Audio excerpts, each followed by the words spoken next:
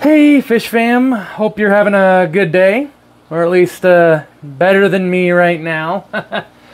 I was going to initially release a fish room update video. A big part of it really was going to talk about this 90-gallon bow front tank here. We were also going to talk about that hex here that's been sitting around forever, as well as our new 510 plywood tank. We'll talk about those two here later.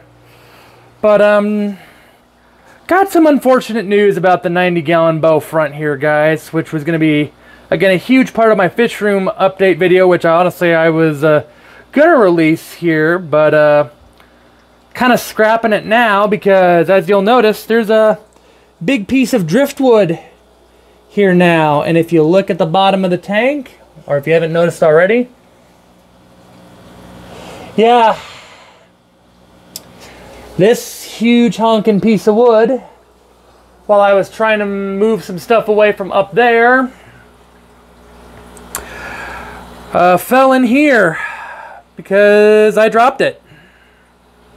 And in result, the bottom panel to our 90-gallon bow front is shot. Yeah, this sucks. This was gonna be the tank for the green spotted puffers here, who are, as you can see, starting to really need to get out of that 20-gallon long tank there. And yeah, this 90-gallon bow is going to be their home.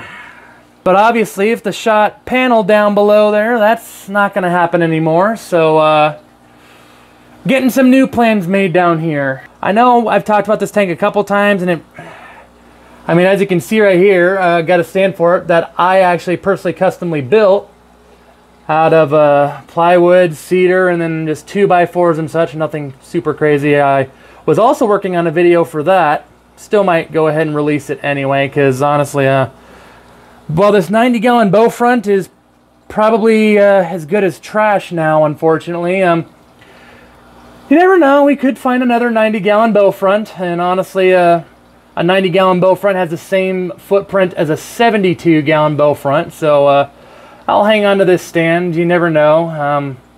We might end up using it then, and then, you know, hey, even if it doesn't have a stand, you know what, we'll be golden. And in the long run, I kind of look this now thinking what an idiot I am for doing that, or even trying to move stuff with a big glass tank down below. But you know, it's been sitting down on the ground for over a year, and this is the risk you take when you do that. You let things sit and you take risks, and with this tank, guys, I got burned. Yeah, I'll hang on to the stand. We'll see if we can find something else, and I think I got a new plan for the green spotted puffers. It's going to involve a lot more logistics than what this tank would have involved, but I'll talk about that in another video. But wanted to share this with you guys because I know we've talked about this before, and I've talked about it a couple of times in streams and past videos that I was starting to work on this. But yeah, unfortunately, work now is going to come to a halt because I can't put water in this now. Yeah, wanted to share this little update with you. Sorry that after coming back for such a long period of time that it's a bit of a downer video. I promise my next one will be a little more upbeat, but thanks as always though, guys, for all the support and watching this little update. I'll have another video out before my next live stream. Until then though, guys, thank you all for the support and watching this quick little video. I'll see you all later.